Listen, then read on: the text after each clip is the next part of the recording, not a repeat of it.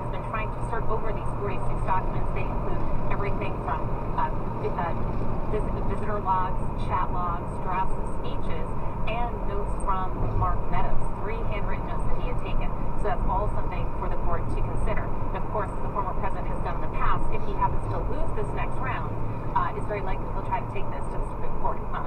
Kara Scannell, thank you so much for being on top of all of it. With us now is CNN senior legal analyst and former assistant U.S. attorney for the Southern District of New York, Ellie Honig, and former Republican congressman from Illinois, Joe Walsh. Guys, thank you both for being here. So much has happened in the last 24 hours. Tons to discuss. Let's start with the audio.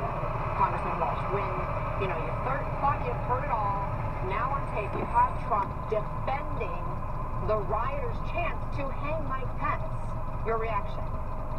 Anna, not at all surprised, and nobody should be surprised. It's just another vivid reminder that the former president of the United States is incapable.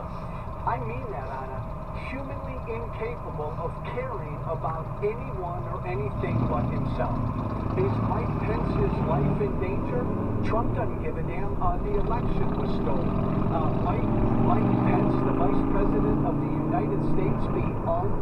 Donald Trump doesn't give a damn. The election was rigged. And then Pence continues to have allegiance to Trump.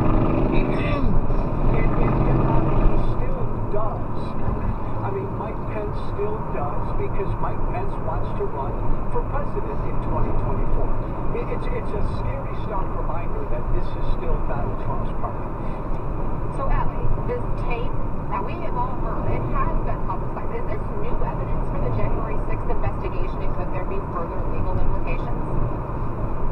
Absolutely, Anna. And what better reminder of the importance of the work that Congress is doing, and really the DOJ needs to be doing as well. I mean, talk about just sheer madness, the sheer danger behind the president who's endorsing, apologizing, making excuses for people who are trying to find and harm his own vice president. It's unprecedented. Now, this reminds us, Congress has been aggressive. The committee is going out there, issuing wave upon wave of subpoena, and they've shown some willingness to fight in the courts to enforce those subpoenas. But it really puts the impetus over on the Justice Department. A, will DOJ back up the committee by bringing contempt charges? And B, what is DOJ doing in terms of a criminal investigation? I know they've charged 600 plus people who went into the Capitol, but to look at people above that who may have inspired this and incited this.